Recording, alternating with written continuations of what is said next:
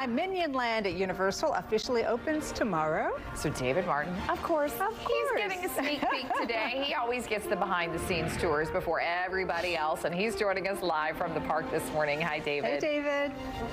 Full disclosure, ladies, I have not been on the new attraction yet. I will do that in a few minutes because I'm excited, but I have not been able to yet. We've been busy doing television with you and celebrating back to school and celebrating the new Minion Land that opens up in about 24 hours here at Universal Studios, Florida. It is my extreme honor and pleasure to introduce you to Carson Luter, who is a member of the creative team here and really one of the folks overseeing this entire Minion Land construction and expansion, correct? Correct, yes, yes. Do you like the movies? Are you a fan of the whole franchise? I am a huge fan of the movies. I have been for a long, long time. So it's cool to kind of play in this world of, you know, crazy villains and wacky gadgets and weaponry and everything. Yeah, it's funny you said that because Despicable Me, the first one, came out years ago now, right? 2008, I think. Yeah, we're getting up there in age now, and so a new product keeps coming out, and with that comes a new land here. We are standing in what exactly? So this is the trade show floor of VillainCon. VillainCon, like a Comic-Con, like a MegaCon, but for villains. Exactly,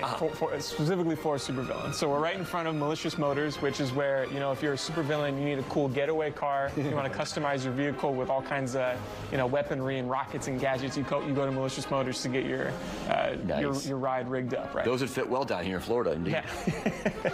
All right, what else do we have here? So over here, this is Unlawful Outfitters. This is where you're going to go to get all of your different gadgets and weapons. And of course, right here we have on display the famous Eliminator X blaster that guests are going to get in just a minute here. And that's what we use on the attraction? Yes, so this is fully interactive, and you're going to step onto the moving walkway holding this, and you're going to get to cause all kinds of destruction and mayhem and chaos as you battle the Vicious Six. And guests are on the moving walkway the entire time? Entire time, yeah. It's a 5.5-minute experience. Wow, that's kind of long for theme parks, you know, right? Yeah, yeah. Sometimes people complain the rides are done too quickly. Or... Yeah, we give you plenty of time to interact with each of the scenes. What's over there in the red part of the VillainCon? So that is Diabolique Boutique. That's where you're going to go to get your kind of villain outfit.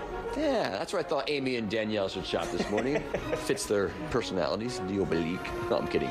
And then, of course, you are expecting a large crowd tomorrow, right? Because it's opening day for you officially. I know you've had some soft openings, some pass holder sneak peeks. People are liking it. Yeah, and, you know, hoping to catch people kind of like a back-to-school celebration real quick. Let's make one more trip to Universal and check out the new attraction, the new land, right? There you go. Before Halloween Horror Nights hits, for sure. Exactly. Now, this is where you pick up the blaster, right? The Eliminator X, as they call it. Yep. Even this is on a moving walkway, so to speak. Yeah, we came up with kind of a creative way to, you know, keep throughput and get guests their blasters quickly. And then after you get done blasting away and causing mayhem, it's time to eat. And we featured the Minions Cafe in the last hour. Oh, yeah. Fabulous array of dishes and food prepared by the chefs here at Universal. This is really a nice expansion. Yeah, yeah. We're super excited to, you know, expand the partnership that we've had with Illumination for Despicable Me Minion Mayhem, which we've had for a couple years, and, you know, keep telling new stories with the characters and giving our guests opportunities to, you know, meet the characters and dine on food that's themed to the characters and, you know, kind of live their full Minion experience. It's what you all do best. Well, congratulations again, Carson. Thank you so much. Appreciate it. All right, Danielle and Amy, you're done in about 20 minutes. We'll see you at Universal Studios. I can't wait. I hope they have to get there. Yeah, about 20 minutes. Okay. Yeah. Bananas, David. Make sure they have like lots of extra bananas for us because we know how much the Minions love them. They have plenty of bananas for you. I know. I know you love them too. Thanks, David. Thank you, David. All right.